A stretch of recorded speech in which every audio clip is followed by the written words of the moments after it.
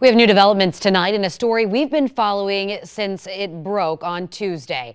One of the deputies shot and critically wounded a teenager who might have been unarmed. This happened in Hillsborough County. We spoke to Hillsborough County Sheriff Chad Chronister for the first time since finding out that important piece of information. Nightside's Grady Tremble is with us now. And Grady, is the sheriff defending this deputy? No, he's not. He says it's simply too early to say whether the deputy's use of force was justified, but he did promise to be transparent throughout this investigation. Here's what we know so far. The sheriff says Tuesday night, the 17-year-old's grandfather called 911. The grandfather said the boy hit his sister and threw his mother to the ground. Deputies responded to the area on Skipper Road. One of them claims he feared the boy had a gun, and after they didn't see the boy drop anything when told to, a deputy fired 2 rounds, 1 bullet hitting the boy, critically injuring him. After the shooting, investigators didn't find a weapon at the scene.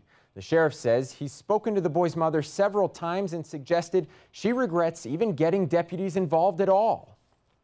I think she's experiencing a lot of emotions like any of us would as a parent. Maybe regretful for calling, sad, happy, disappointed, mad. I think she's going through a range of emotions like any of us would as a parent, and that's understandable. It's working alongside with her to work through those emotions.